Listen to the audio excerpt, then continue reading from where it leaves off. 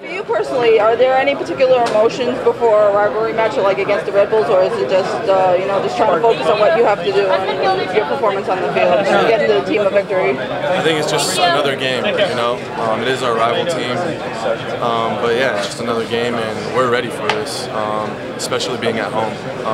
We're close to selling 40,000 tickets, so that's very huge for this organization and Yankee Stadium. So I think it's going to be epic.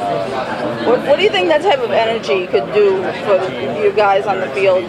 Say if you're running low, or say if you need to pick me up. Would that type of energy pick you guys up? Oh yeah, our fans always do. And we have the best fan and support group in the world, and I will say that with an honest heart.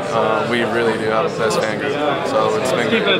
What has it meant for you to be able to be a part of a team that's playing some great rivalries? You guys had the Cosmos recently, you guys had the Red Bulls. What does it mean for you to be a part of an organization that's, I think it's great. I mean, I'm blessed, and I know a lot of these guys feel the same way about being part of this organization. Everyone's just so good here, and everyone works so hard for one another. I would say you probably won't get that in a lot of other places, but here, that's what you get. You get 100% every time.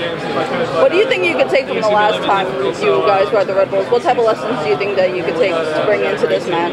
I think just coming into the game with high intensity. I think we started off a little slow last time, and towards the end of the game we had the intensity that we needed, but we needed that in the first half. So I think just to start out on top would be the best bet.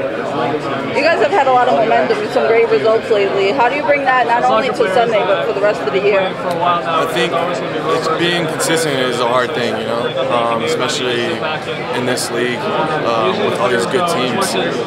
I think that we just got to continue to work hard in training, not get content with where we are or what we're doing right now, just to continue to push one another at training and become better and together. And any message for the fans for Sunday? Hope to see you guys there.